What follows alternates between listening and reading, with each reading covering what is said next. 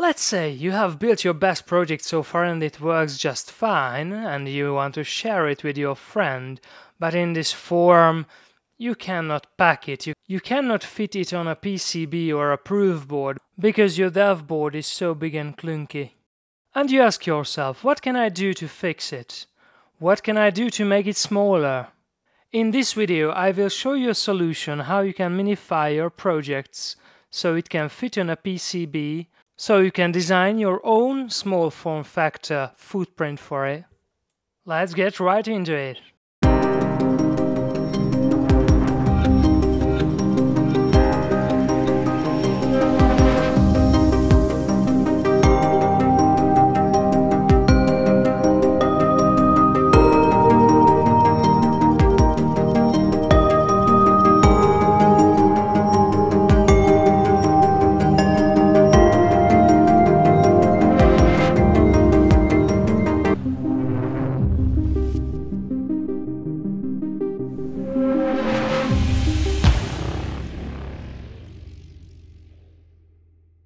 No matter if you use an Arduino Uno, or a Micro, or a Pico, if you're using a dev board, it contains a lot of components that you might not need in your project. Do you really need the UART interface for your project, or the 9-volt power supply, or this power regulator? Most of the time you don't, and the only part you need is this microcontroller, which is the ATTiny45 PPU in this case, in an SMD package. If you're familiar with this form factor of Arduino Unos, you might already experimented with pulling out a microcontroller from its socket. It's the same ATmega microcontroller that is on this board, just in a dual inline package. But you can buy all these microcontrollers separately for much less than these dev boards cost. And in this video we're gonna take a look at the simplest one of them, the ATTiny45/85. They work the same way and they look the same way and they are the same size, just some internal differences. And we can see how we can program them using an Arduino. You can use an Arduino Uno, Mega, Leonardo, Nano, or I don't know what kind of other Arduinos are there, using the Arduino IDE. If this video gets many positive interactions from the community, maybe I will make another video discussing the topic how we can program this microcontroller with other tools, not using the Arduino IDE, rather a little bit more professional tools, maybe a little bit of assembly, but who knows, we will see. So first open up your Arduino IDE on your computer, or if you don't have it, you can download it, and then connect your Arduino dev board via USB to your PC, and open up the following file. From File, Examples, Arduino ISP, Arduino ISP, and it will open it in a new window.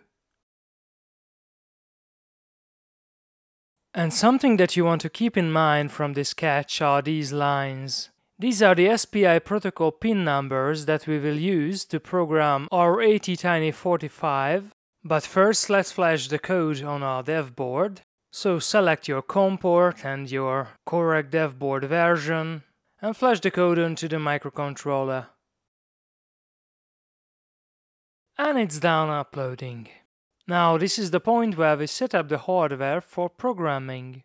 The first thing I recommend to do is to put a 10 microfarad cap between the reset and the ground pins on the Arduino, so it will prevent the dev board resetting itself.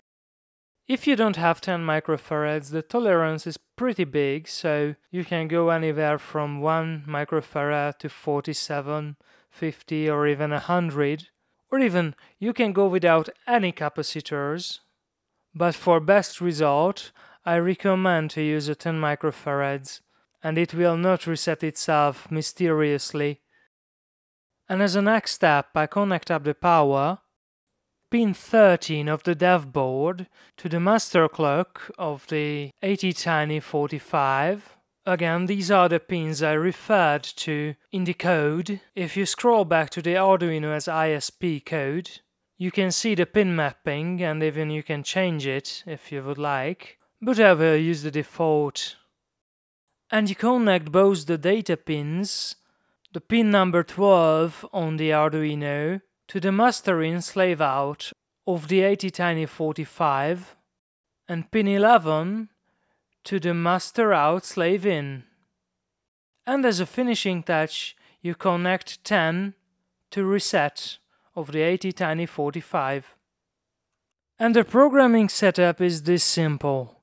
You don't need any external clocks, any external components. It's pretty simple. Just pin 13, 12, 11, 10 to the correspondent pins on the ATTINY45, power, and for safety, reset to ground with a 10 microfarad capacitor. Then I opened up my Arduino IDE at a code that I want to upload to my ATTiny. But you don't have to have anything here. You just open up a new window and open the board manager menu and search for ATTiny core. And if it's not installed, then install it to your IDE. This will contain the board info and the bootloader for the ATTiny microcontrollers. Once you installed it, you might have to restart your IDE, and when it's done, open up a new sketch or your existing sketch.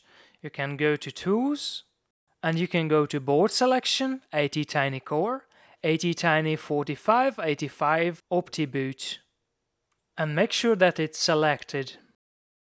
And next you have to select the programmer. You have to go down in this menu and go to Arduino as ISP, Arduino as ISP, and make sure that it's selected. You also have to set the target microcontroller's clock speed.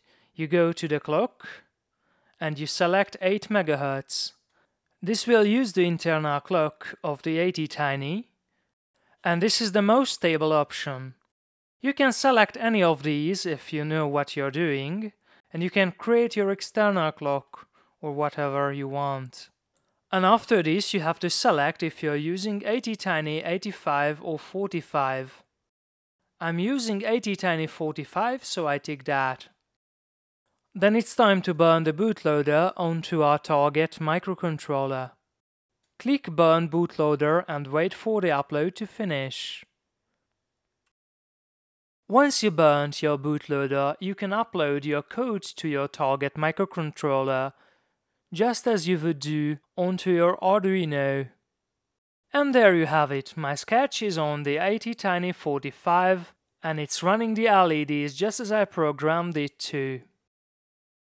I hope that this was a helpful video and you can start experimenting with your ATTiny45 or 85.